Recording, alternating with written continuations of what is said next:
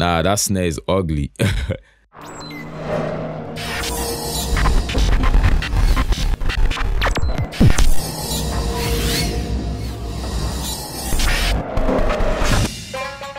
What's up everyone, my name is DJ Coublon, music producer, sound engineer, and the last video I made about the beat breakdown for Shekere wasn't really performed well because I had a lot of people saying, yo, where's the screen, we want to see the screen, and apologies man, that is why I'm redoing this video, so you get to see my process of how I made the record from scratch.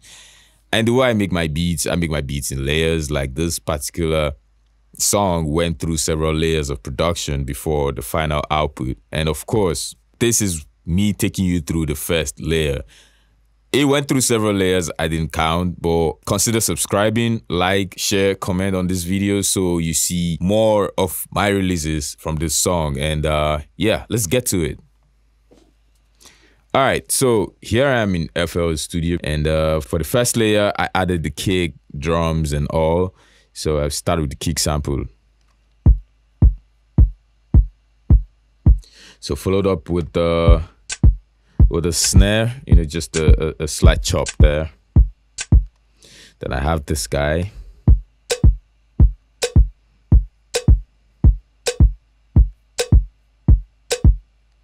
Then I have this other sound. That's the clap. So for this record, I used a marimba to start the intro. If you notice, these are the two samples I used in the intro. First, the marimba.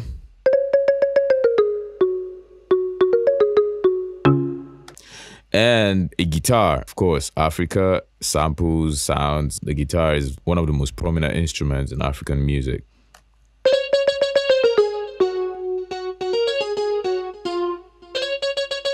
So I used the sample and combined it with the marimba sound, but then I made the marimba sound calm down so we can hear more of the guitar in the intro.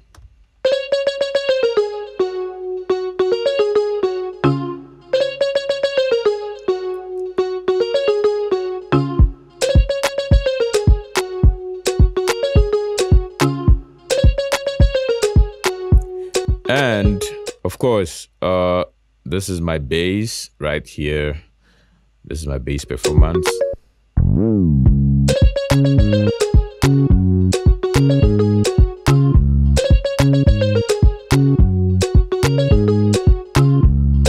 And the way I love to play my bass, I like to keep it simple, just so that the artist can ride on the music conveniently. And making follow a particular rhythm, that helps the songwriting process, because in the end, we don't want to have too much stuff clustered around or trying to be too playful about it, and then people lose the feel, people lose the essence of the music, you know, making it hard for them to connect to the story. So so far this is what I have in this particular layer. Then I use the snare for the first feeling. Nah, that snare is ugly. Snare is ugly. Well, when I show you more layers, you understand what I did with that snare. So moving forward, I have this other sample. Let me see. Okay, that's actually inactive.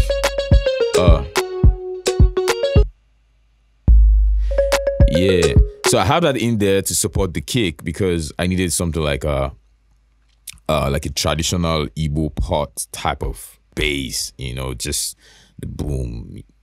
It's a prominent African instrument, you know, just to give the kick drum some kind of drop every time it comes in.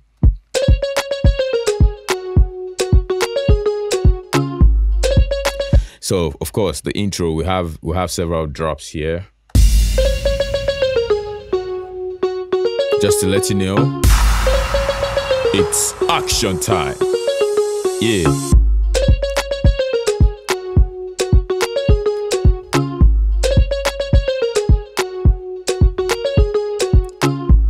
And of course, in the final process of the entire beat, I realized that I never needed that bass part because it was beginning to sound too muddy and I couldn't get a feel of the real bounce for the music. So there we have it, guys. Thanks for rolling through with me on this, and I hope to show you more layers. But before that, I want you all to subscribe, like, share, comment on this video.